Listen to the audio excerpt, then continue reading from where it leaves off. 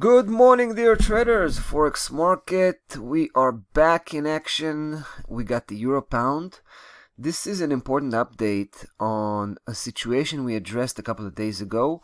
I basically came here and called out a potential breakout, which was supposed to lead into some bullish trend that was going to go all the way up to 85.65.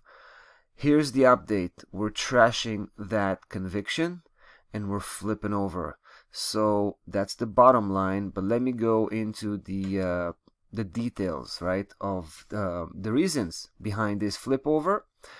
We got a good strong piece of information just recently that kind of threw a wrench in the wheels of that previous bullish campaign.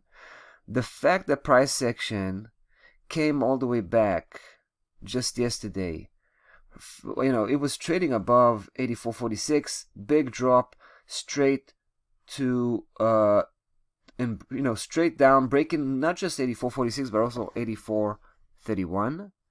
Today, by the way, it's already showing us that it found 84.31 as a resistance.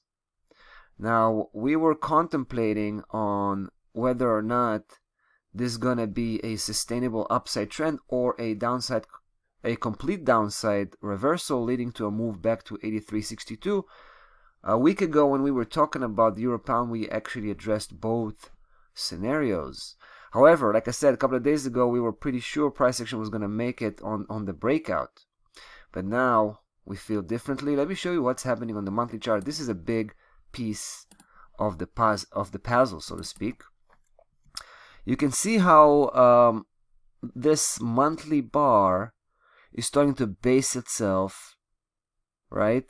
Lo and behold, right on top of that 84.31 level, so leaving a big spike.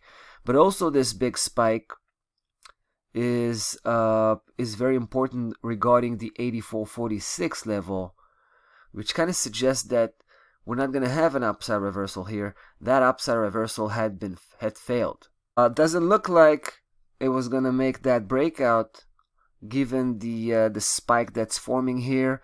It's a strong indication the price action is probably going to melt back downwards, pretty much to where it came from. And then, of course, we're going to have an attempt of a breakdown, a complete breakdown, trying to chase the previous low, which was determined back in March.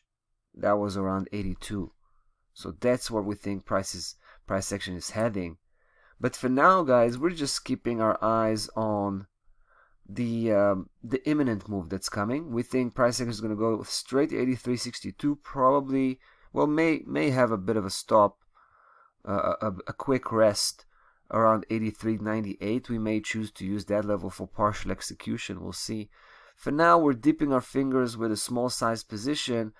But if price action remains below 84.31 by the end of the day today, that's a very clear sign that the euro pound is on the back foot. And then, of course, we're going to get more aggressive and try to double up this the position size on this one.